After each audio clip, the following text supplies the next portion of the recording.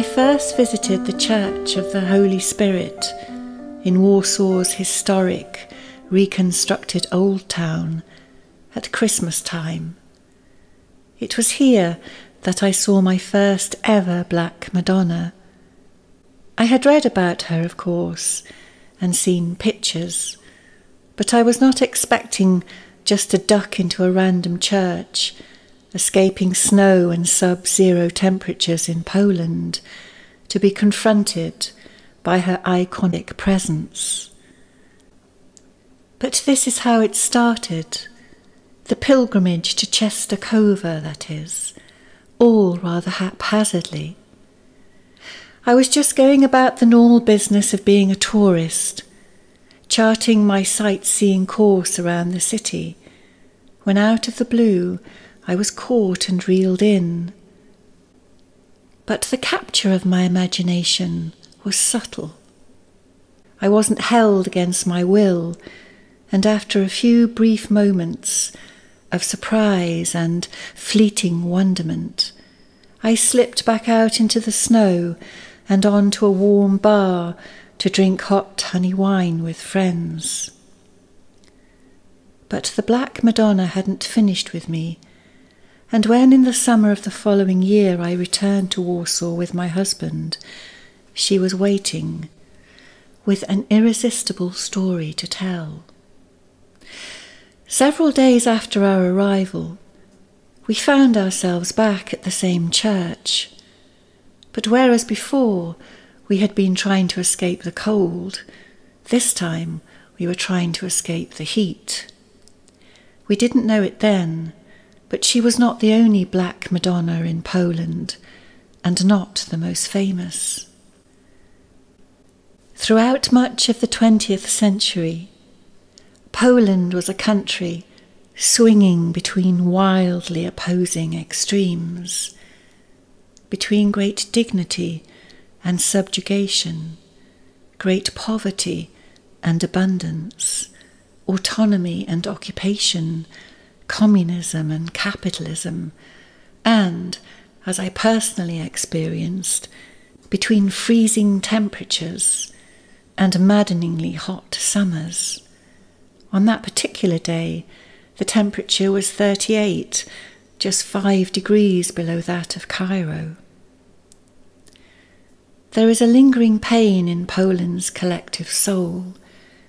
In 1943 and 44, following the heroic yet ultimately thwarted and failed Jewish and national uprisings, the Nazis systematically destroyed almost the entire city, killing and displacing 700,000 people, almost half the total of Warsaw's inhabitants.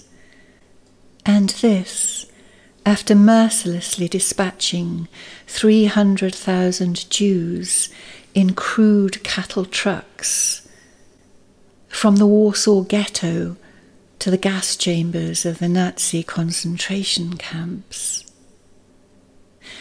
There is controversy and deeply unresolved tensions between the Poles and the Jews, only a handful of whom currently reside in Warsaw. Controversy even despite the immense shared suffering. Timothy Garton Ash, in his book History of the Present, says there are two hotly disputed truths that characterize post-war debate. One, that the Poles cannot accept that the Jews suffered most, and one, that the Jews cannot accept that the suffering of the Poles was an incredibly close second. The shadow of this history is hard to shake.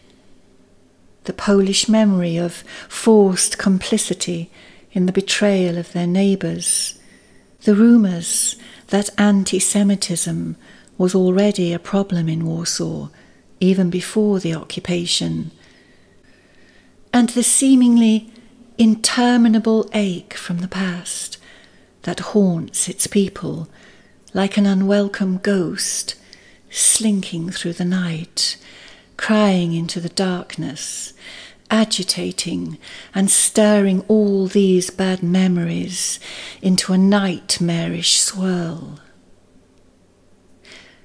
The predicament of the Poles in relation to the Jews was a tragic affair. To assist them in any way rendered not just individuals, but their entire families vulnerable to immediate execution. To walk in these shoes, even for a second, is to know the impossibility of the dilemma and to understand something of what it is to be trapped in such a way. Yet in spite of it all the risks, the torn obligations and primal instincts for survival, the Polish resistance army was the largest in Europe during those years, and the Warsaw Uprising, celebrated on the 1st of August, honours this heroism. When the war came to an end, the Nazis eventually retreated, leaving Warsaw ablaze behind them. The Russians, the so-called liberators, watched them destroying what remained of the city and its rich cultural heritage from across the Vistula River. They did not intervene until long after the Nazi army had gone. Another pain, another ghost, another deeply unforgiven agony.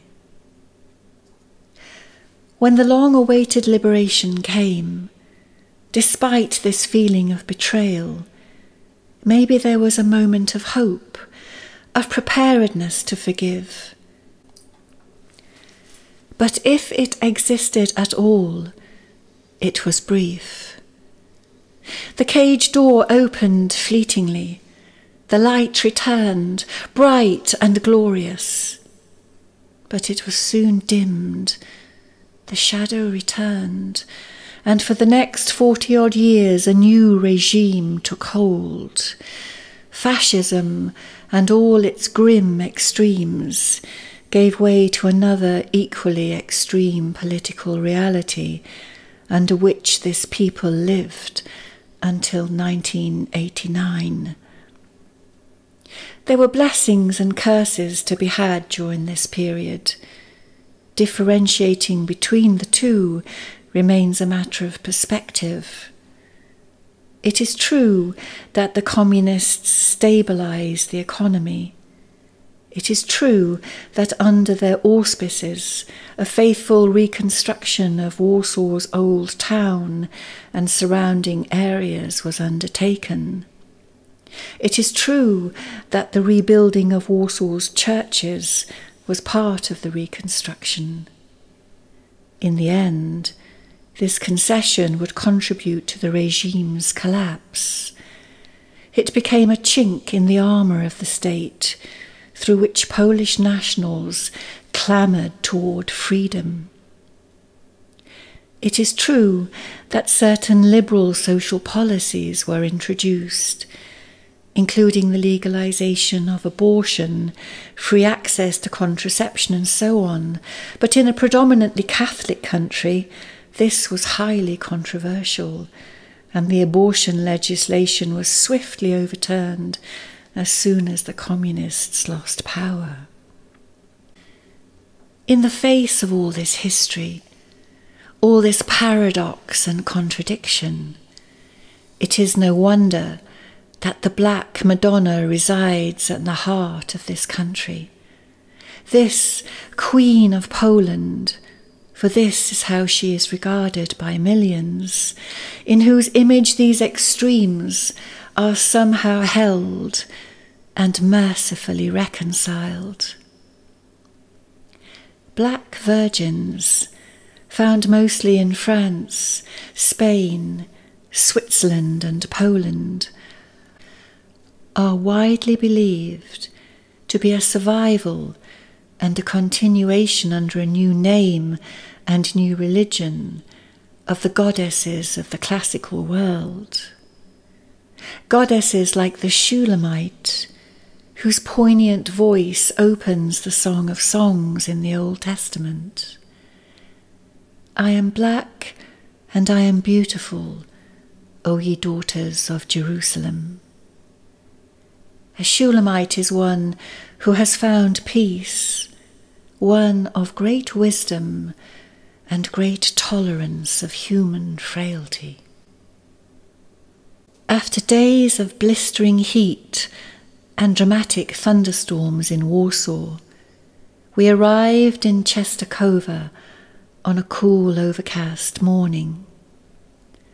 Unlike the capital, a mecca to the new capitalism, with its well-heeled, aspirational professionals slipping in and out of the old Communist Party headquarters, now the Warsaw Stock Exchange, with its wide, tree-lined avenues, cafe life, Chopin concerts in the park, and exquisite architectural masterpieces, embassy and civic buildings, ornate palaces, lush parks, and magnificent Russian fairy tale-like churches with tall, elegant, gold-embossed minarets. Czetochowa seemed shabby and provincial. A poor relation, yet for its own unique gem. It is immediately apparent that the economy of this southern town owes much to the presence of its Byzantine icon, which in the 12th century came into the possession of monks at the hilltop monastery of Jasna Gora, known colloquially as the Bright Mountain.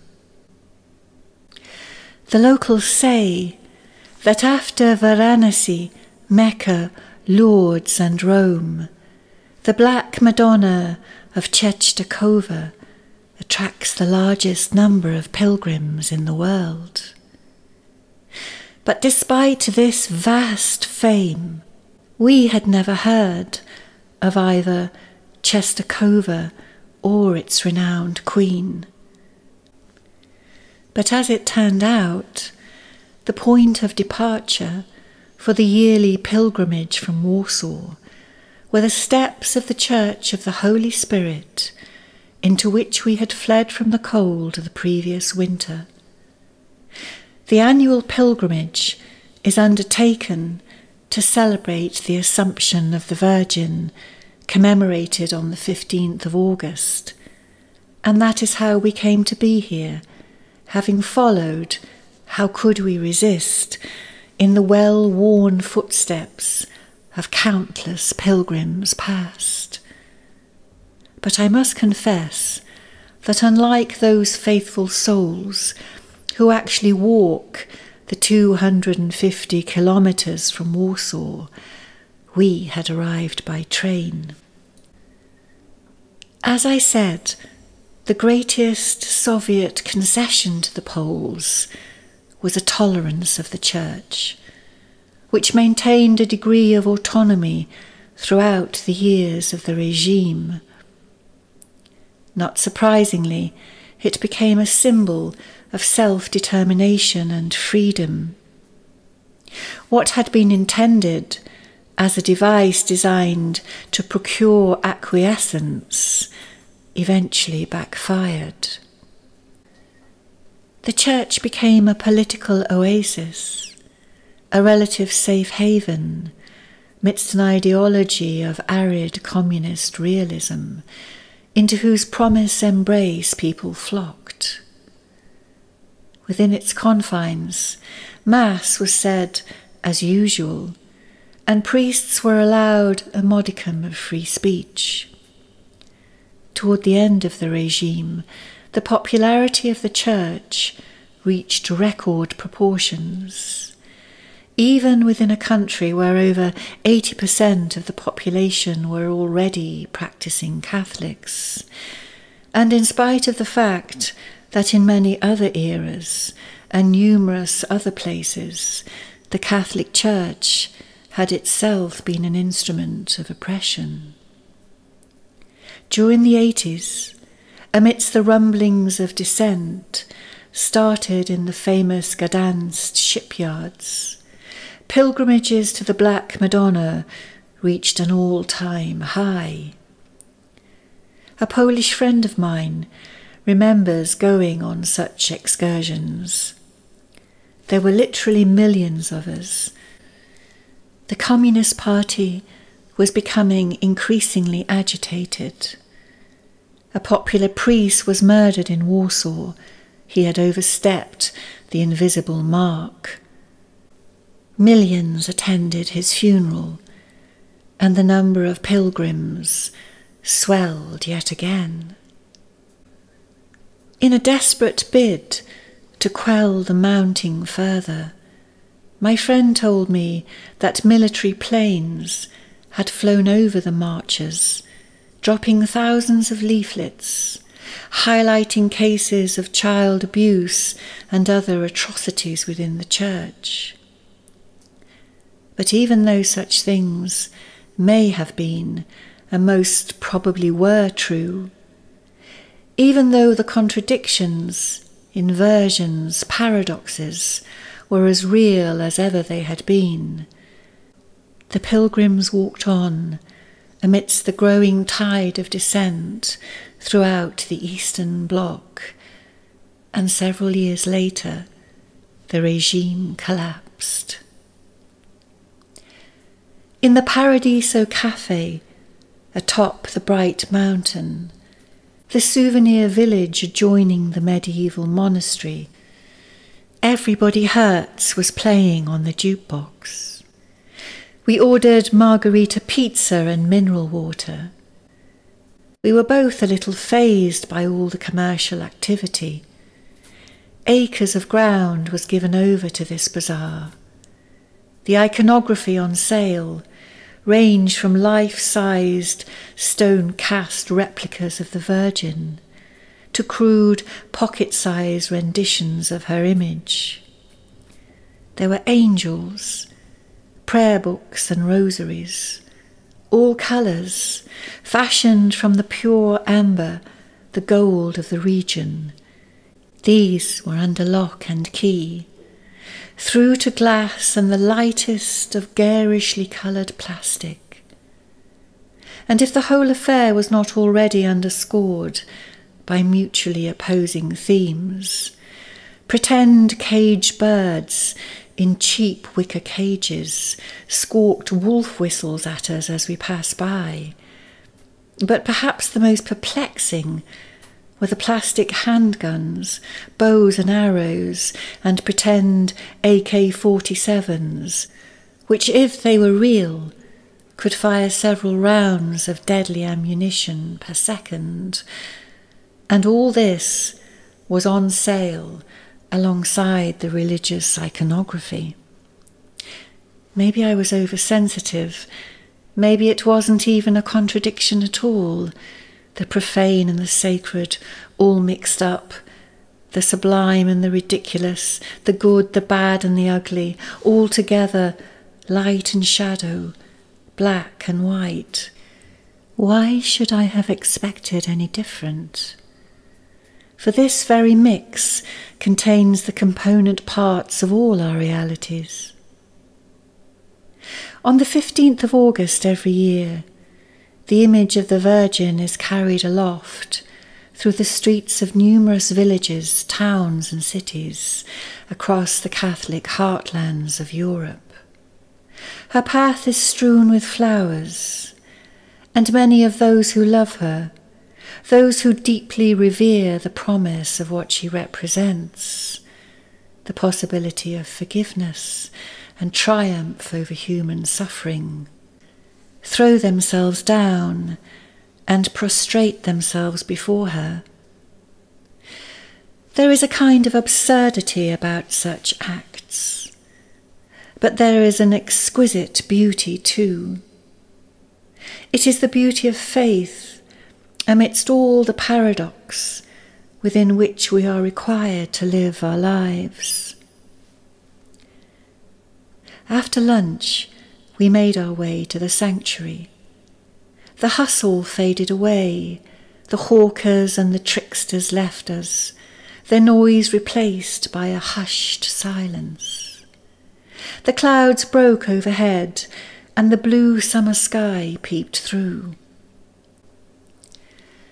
At the entrance to the monastery enclosure stood a large sign on which the following was written in several languages: Polish first, then English, French, Spanish, Italian, German, and Russian. This is a holy place. Come here as a pilgrim. Inside there was nothing to buy, but much relief. The majority of pilgrims, save for a few affluent Italians, were Polish and mostly ordinary folk. The outer aisles of the church interior were lined with dark wood confessionals, housing tired-looking priests, hearing the sins of long queues of people. The famous chapel of the Black Madonna stood to the right of the altar, and this, it seemed, was where everyone was heading. Now, apart from shops on the first day of January, and city nightclubs after midnight, or sporting venues when important matches are being played, I've never seen anywhere so crowded in my entire life. The first thing that hit me as I entered was the smell. Not at all what I had imagined, not incense sweet and evocative, but human breath, stale breath and sweat. At first I thought I wouldn't be able to handle it. I didn't want to breathe all this stale air into my lungs, all these germs. But I did, because alongside all this was the promise of something I wanted to experience, wanted to touch and to be touched by. The guidelines had warned that the chapel was frequently packed out and that sometimes pilgrims left without ever setting eyes on the beloved icon. But we were lucky, edging our way through the throng, intent upon our goal. Eventually, we found a place to sit down, although many were kneeling. Old women on their knees, with nothing to cushion them against the hard marble floor. Young mothers with babies in their arms, teenagers with heavy backpacks, seemingly oblivious to the discomfort of their humbling posture. All eyes were bent in the same direction, all fixed upon the Mother of God, each soul seeking a special dispensation, a special communion. Who knows what secret agonies were spilling out into the ether? Who knows what they were praying for, who they were praying for? A group of women were singing with the high vibrato peculiar to this region of the world. A vibrato that makes the hairs on the back of the neck stand on end, and if you are sensitive, brings tears to your eyes. It's a kind of impassioned warbling that somehow catches both the joy and the pain of being human. Several times I had to hold back my own tears, but then the Black Madonna is more than able to hold us as we let such feelings flow. As I stood there, I remembered times as a child, times when I was hurting, when someone at school had maybe said something cruel and made me want to cry. Often I would hold on tightly until I got back home to my mum. Then and only then would I let go and dissolve into the honesty of just how hurt I was feeling. the Black Madonna, whatever else she might have been, seemed to be fulfilling a similar motherly role here. Miracles occur at Czetochowa, and the walls of the Black Madonna's chapel are hung with discarded crutches, replicas of silver limbs, old wooden walking sticks and the like. But I suspect that the majority of healings are of a much more subtle nature, healings that can't be seen with the naked eye, but which are tangible nevertheless. Now, if you are lucky enough to get close to the icon, you will see two large scars across the Virgin's left cheek. The legend tells that in 1430, thieves attempted to steal the icon, but as they carried her from the grounds of Jasnogora, she grew heavier and heavier. In the end, they had to abandon her, and in their frustration and anger they slashed her face. Immediately blood seeped from her wounds. Later the painting was taken to Krakow to be repaired, but the scars were left as a reminder of the sacrilege. But even though she is scarred, maybe even because she is scarred, she is destined from the start to assume her seat in heaven, and it is this glorious assumption that completes her story. This is the happily ever after, at the end of the dark fairy tale that Polish pilgrims come here to celebrate. It is a supreme symbol of the promise she embodies. From her annunciation as a young virgin, through the years of her own dark suffering, finally she ascends to heaven, carried aloft by a host of angels. At last she attains her role and place in the divinity. Finally, the Mother of God is crowned Queen of Heaven. She has always found a way into the hearts of ordinary people, and has sometimes been more popular even than her son. But it was not until 1954 that this concluding chapter of her story was officially recognized and admitted into the creed of the Catholic Church. The symbolic significance of this act is immeasurably important, and perhaps, as the Swiss psychoanalyst Carl Jung has suggested, the most important religious event since the Reformation.